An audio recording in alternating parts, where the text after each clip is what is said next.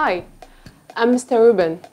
Today, let's talk about Hurricane Weinstein, sexual abuse, and the gender debate.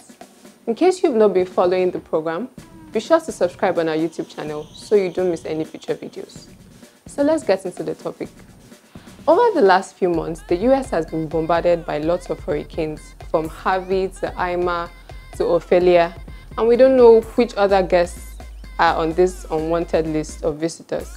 In the last couple of weeks, however, another sort of hurricane has been making waves through the US and Europe. So first there was Hurricane Weinstein, and then there was Hurricane Gania. That generated into Hurricane Bush, and of course there was Hurricane Spacey in the UK.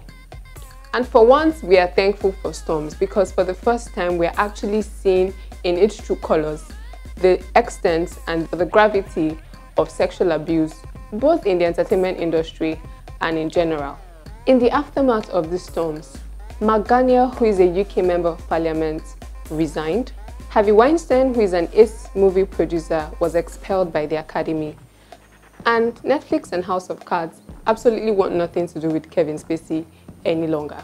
The concept that women, or the concept of women as victims and men as perpetrators of sexual abuse, has just been compounded by all of these incidences.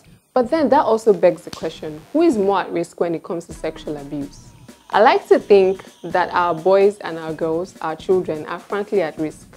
In July, Mike Tyson, the world boxing champion, came out to say that he had been abused as a child. But he also mentioned that he did not disclose this to anybody because it made him tougher for the world that he lived in. And this is where the problem is. So men who, or boys who grow into men who have been sexually abused when they were children, never come out to say that these incidences actually happened. One, they think that it's emasculating. Two, sometimes scientists actually say that men who have been sexually abused or raped do not actually consider it as being sexual abuse or rape, sometimes because they derive some pleasure from the incidents. But quite frankly, according to Mr. Reuben, our boys, our girls are at risk. If you go through the statistics, you realize that children under the age of 18 have a higher chance of being sexually abused, usually by family members or people who are close to them. And the high time that we realize this and start putting measures in place to ensure that these incidences do not happen, the better off everyone is going to be. Hurt people hurt other people after all. Till I see you again, bye for now.